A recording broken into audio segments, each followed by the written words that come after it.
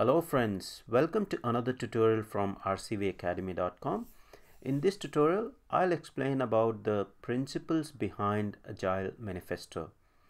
So there are 12 key principles behind the Agile Manifesto, and all these principles are the key for any Agile development project.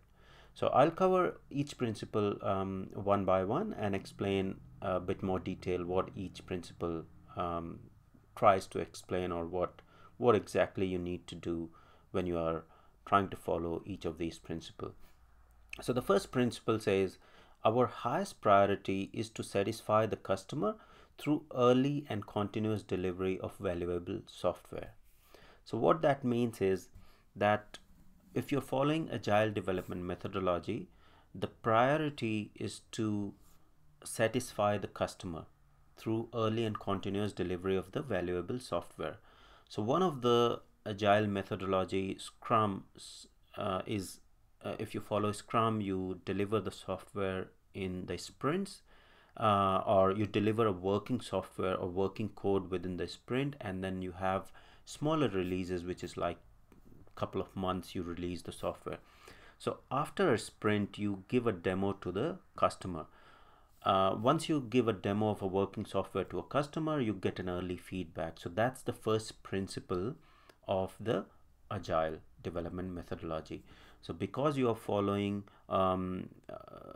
smaller delivery cycles, then and you are demoing the product to the customer, you get an early feedback, and which is kind of a feedback for continuous improvement and continuous delivery of the valuable software. So the second principle is welcome changing requirements even late in development. Agile processes harness change for the customer competitive advantage.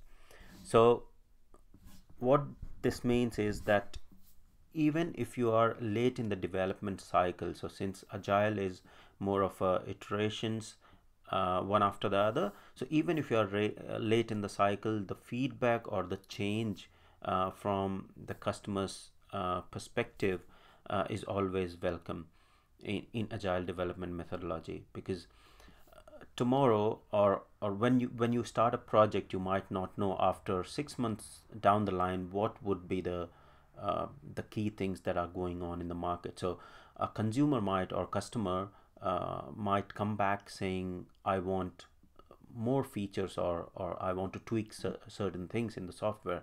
And when you are following agile, you should have that flexibility to tweak it and deliver the value to your customer. So changing requirement is always welcome in the agile methodology, while in waterfall development methodology it was considered as a big change, and there was a cost impact, and it used to be come as change request later in the development cycle if there was any change required by the customer. The third value is deliver working software frequently, from a couple of weeks to a couple of months, with the preference of shorter time scale. So that's another key value or key principle, that you deliver the software, working software frequently. And that's what happens in Scrum development, or if you're following Scrum for your software development, that you have smaller cycles of 2 to 4 weeks, which are known as sprints, and you start developing your code, and you have a working software after those sprints. So that working software then can be is built iteratively and in increments, and in a couple of months you are ready to deliver something as working piece of software to your end user. And that's where it reduces the whole long timelines to shorter time scale, and then you keep building the software incrementally. So rather than building a huge giant ship altogether at once, you start with like a boat, and then keep incrementally, or you start with a bit of structure, and then you keep building it incrementally, and keep adding the features to make it a huge boat as such. The fourth principle is around the business people and developers must work together daily throughout the project. And that's the key uh, thing to follow in Agile, or key principle, that business and development team need to work daily to get the details. They need to be on the same page to understand what exactly a business is looking for and what development team is delivering. So uh, the more the interaction between business people and technical people, the more clarity there will be around what a technical team is supposed to deliver to add value to the business stakeholders. Fifth principle is around build projects around motivated individuals. Give them the environment and support they need, and trust them to get the job done. Now, this principle says that you hire the right set of people in your team to deliver any project, and then do not micromanage. So you micromanagement hampers or impacts the motivated individuals, and they'll eventually move out of your organization or out of your project, because uh, all the motivated individuals, they like working independently, and they'll deliver your project in the best possible way if they are self-motivated. And you have once you have done your due diligence to hire the right motivated people to deliver a project, do not micromanage and let them have their own ideas, because they are the expert in their field. So have their own ideas and deliver what you are expecting from them. It doesn't mean that you do not need to monitor the work. You need to monitor the work, but micromanagement is not recommended in Agile principle. The sixth principle is around the most efficient and effective method of conveying information to and within development team is face-to-face conversation. So face-to-face conversation and collaboration within the team is the key principle and sixth principle of the Agile, which forms the Agile Manifesto. So as previous, like if you compare the way communication used to happen, a lot of emails and creating a lot of lengthy emails, that's not the efficient and effective way. If you want to get the approvals and want to move faster in the software development, to faster decision making, then that's not the recommended approach in Agile principle. So having face-to-face conversation, getting the decisions made instantly is the key principle in Agile development. Now, the seventh principle is working software is the primary measure of progress. So Agile development, seventh principle says that only if you are getting a working software, that's the primary measure of progress. So it doesn't matter that you have documented a number of pages or design document. That's not the priority, or it's not the measure of a progress of an Agile project. So every sprint you need to deliver a working software. You need to show the feature that has been incrementally built, and that's the key measure of progress in Agile, and that's the seventh principle of Agile. Eighth principle says Agile processes promote sustainable development. The sponsors, developers, and users should be able to maintain a constant pace indefinitely. And what this means is that sustainable development or pace is important of the team to deliver a big project. Rather than burning the whole team and doing overtime, Agile doesn't support burning the team and doing overtime for the shortest span, and then the whole team getting demotivated. Agile is around maintaining a pace within the sprints to deliver a working piece over the longer period of time, and basically delivering what is supposed to be delivered as part of that project without hampering the team velocity. The ninth principle is around continuous attention to technical excellence, and good design enhances agility.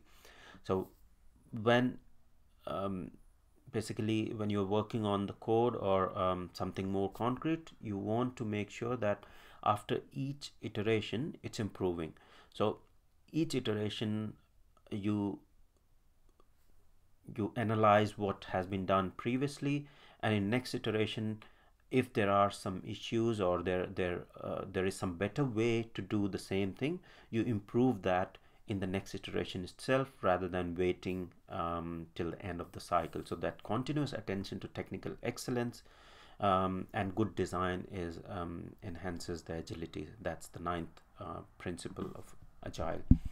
10th principle says around simplicity, the art of maximizing the amount of work not being done is essential. So simplicity is